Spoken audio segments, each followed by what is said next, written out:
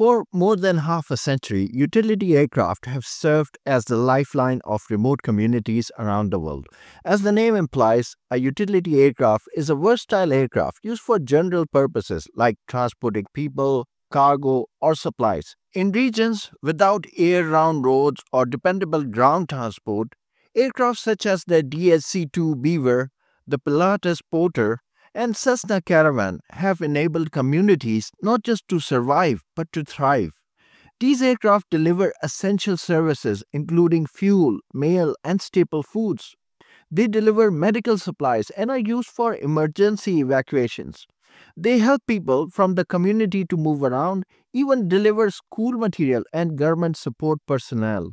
In many cases, they are the only viable means of transport, especially in rugged terrain or in harsh climates. Across the globe, thousands of communities rely entirely on aviation for year-round access. For example, 201 communities in Alaska are air-reliant, 140 in Canada, 1,471 in Mexico, 487 in Indonesia, and the list goes on. A conservative global estimate suggests at least 5,000 communities depend on air transport for essential support. For decades, these regions have been served by rugged, high-payload airframes such as the Pilatus PC-6 Porter, the Cessna Caravan, de Havilland DHC-2 Beaver, Britten-Norman Islander, and the Antonov AN-2. These aircraft can haul up to 3,000 pounds and operate from short, unprepared strips, offering unmatched versatility in challenging environments. There has been a lot of development in electric aviation lately. However, the efforts have largely focused on either urban air mobility or regional passenger transport. On one hand, we have air taxi companies like Joby, Vertical Aerospace, and Archer. And on the other hand, we have regional platforms like Heart Aerospace's ES-30 and Aviation Alice. Electrified propulsion has enabled ambitious visions of flying car and VTOL aircraft. Yet, short takeoff and landing and ultra-short takeoff and landing platforms, which are arguably the best suited for remote logistics, have received far less attention. Aside from solutions like the Elektra EL9, the eSTOL space remains largely vacant. This is striking because the market need is clear. Thousands of communities depend on exactly this type of mission profile, and eSTOL aircraft have a simpler path to certification. Electric propulsion provides unique advantages for remote operations. It is not only more economical thanks to lower electricity and maintenance costs, but also opens the door to autonomous flight. Removing the need for pilots further reduces mission expenses. For cargo transport, this also means aircraft can be deployed without putting lives at risk. Moreover, eSTOL aircraft can be designed to operate much more quietly. Perhaps most importantly, renewable energy is ubiquitous. Even in remote areas, electricity or hydrogen can be generated locally, allowing the aircraft to be recharged or refueled on-site using sustainable sources. This eliminates the need to transport fuel and removes the efficiency penalty of carrying round-trip fuel. And finally, electric propulsion and distributed fans enable superior low-speed handling, blown flap augmentation, and quieter stall operations, which are the key advantages for short takeoff and landing missions in sensitive environments. Interestingly, the NASA X-57 program, which aimed to push the boundaries of electric aviation, estimated that energy consumption could be reduced by a factor of 3 to 5, even with STOL capability incorporated. The X-57 was the electrified version of the Tecnam P20060. The program was able to partially validate this concept before budget constraints ultimately led to its cancellation. It's important for aircraft companies to learn the lessons from Lilium. Lilium, while technologically bold, grappled with the immense power required for vertical takeoff due to high disk loading. This power is estimated to be 8 times its cruise power requirement.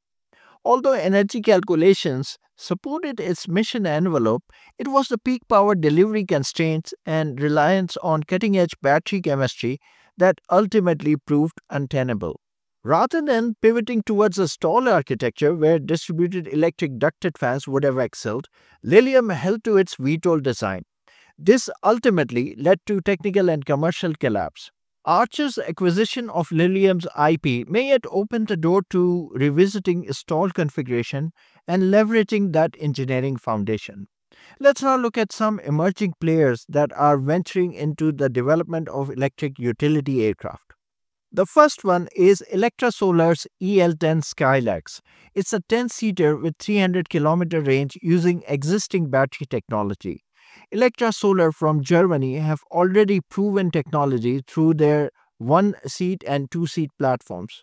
Elektra Solar's design philosophy is centered on efficiency and minimal power consumption. Their efficiency is more apparent in the specs of their two-seater trainer. With a battery of just 30 kilowatt hours, the Elektra trainer has a flight endurance of 2.5 hours and a range of up to 300 kilometers. And as the name suggests, Elektra Solar have the experience of integrating solar PV panels in the wings. Elektra Solar takes a ground-up approach, using accumulated aerodynamics and energy optimization knowledge to scale towards a viable utility aircraft. They have already developed a system capable of unmanned flight. The EL10 Skylax will have a noise level of less than 50 decibels. This again is an important parameter for multi-frequency aircraft serving communities. The next aircraft is the electrified Britten-Norman Islander, which is the output of the program called Project Fresson. This is being developed through a partnership between Cranfield Aerospace Solutions and Loganair. Unlike the Skylax, the electrified Islander will be a hydrogen-electric system. Fuel cells powered with liquid hydrogen will be used. This aircraft is being designed to do flights to the Scottish Isles, where Loganair already operates. The islands have an abundance of wind and tidal energy, using which green hydrogen can be produced locally to fuel the aircraft. The modified Islander will have an external hydrogen tank hung under the wing. Hydrogen will be stored in gaseous form at 350 bar. Although this hydrogen tank would create drag, it would be overcome with extra power that the motorized propulsors will provide. The fuel cell is packaged inside the nacelle just behind the motor, which is a very clever way to utilize existing space and minimize drag. Also included in this packaging is a state-of-the-art cooling system that will cool the heat generated by a hydrogen fuel cell system. The result is that 9-seater Islander remains 9-seater even in its electrified version. Project Fresson demonstrates a compelling renewable aviation ecosystem supporting regional lifeline operations. So to conclude, utility aviation has sustained remote communities for generations. As the industry moves towards electrification, STOL and eSTOL aircraft represent one of the most meaningful and yet overlooked frontiers. With the right designs, electric propulsion can deliver safer, cleaner, and more capable aircraft for the people who depend on them the most. Best of all, it would be able to operate at a much lower cost. The future of electric flight will not be built only above cities. It will be built in places where aviation is life itself.